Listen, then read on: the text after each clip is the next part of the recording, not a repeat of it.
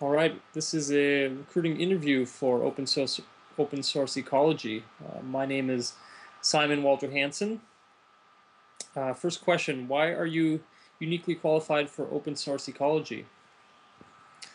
Well, I would say for the last 2 years of my life, I've been interested in putting my energy towards projects that I think are working towards social good.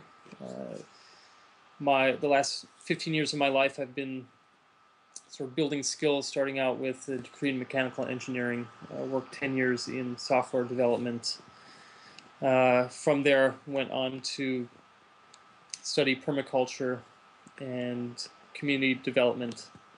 So I think what I've been myself the last 15 years are in direct alignment with what open source ecology is proposing for paradigm shifting reality for the world.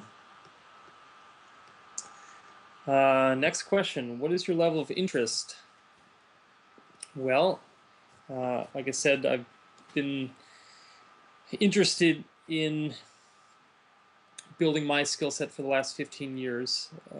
I'm interested currently in the energy components for the Global Village construction set. I think it's very important that we quickly shift away from a centralized energy production and distribution model, getting off of fossil fuels and the need for very large and expensive electricity generating plants and the distribution infrastructure needed for that. So I'm interested in the steam engine, I'm interested in the biomass gasifier, steam generator, and also very interested in the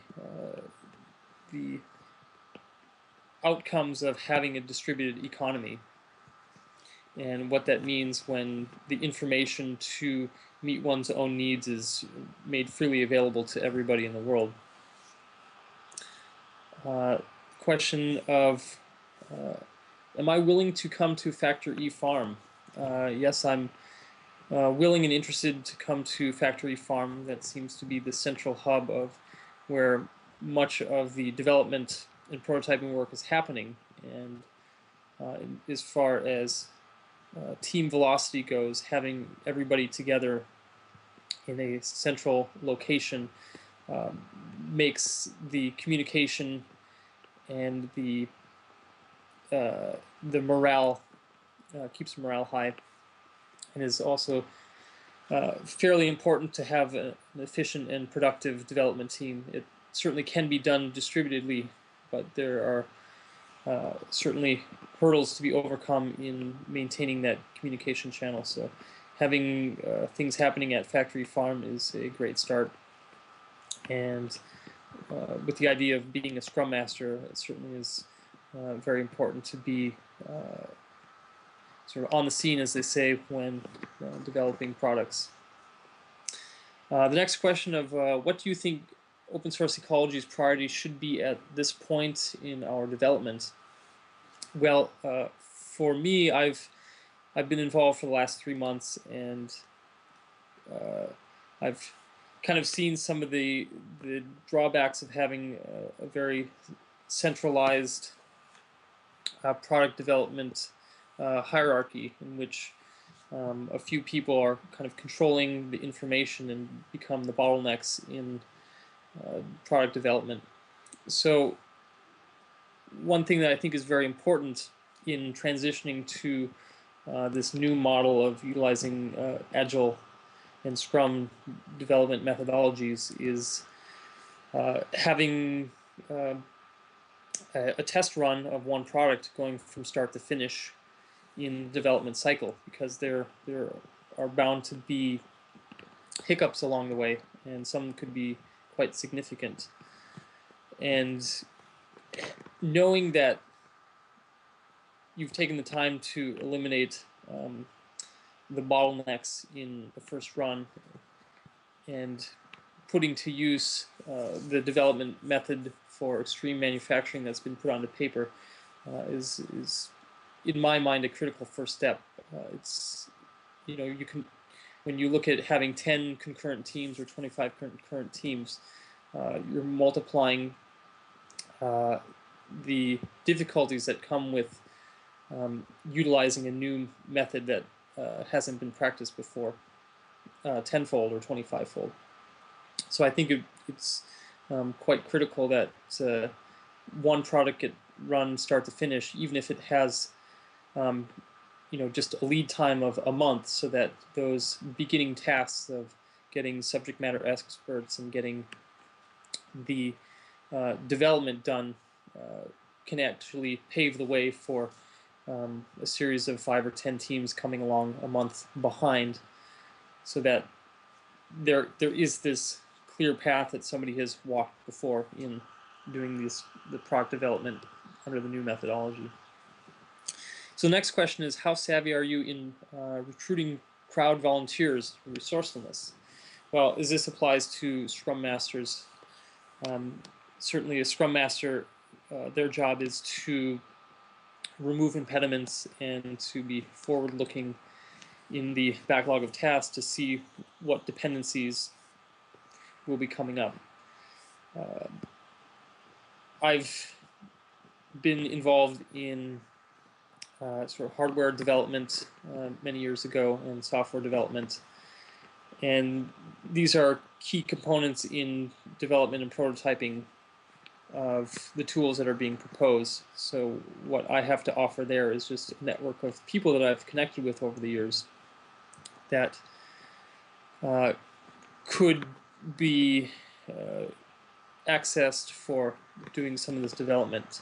Beyond that, the volunteering and financial aspects of doing product development, I've been involved for roughly the last 3 years in nonprofit organizations, helping to organize events and volunteer activities. So I have some background in that, and the idea of keeping things structured for volunteers, making it very clear and easy for involvement, and giving definitely clear guidelines and outcomes for what should be expected of volunteers, and keeping them excited and motivated to continue to volunteer. So the last question here is, how experienced are you in project management? Well, like I said, I've been doing software for 10 years, and in there in lies a lot of working in team pairs or larger teams in which one isn't always necessarily able to visible the entire scope of a project, but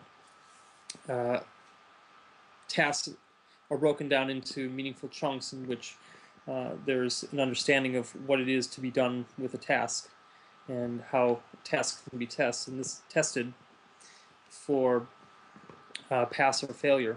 And this is one of the important parts of this new Agile Scrum management, is that even before you start working on a task, you understand what it means to have that task complete.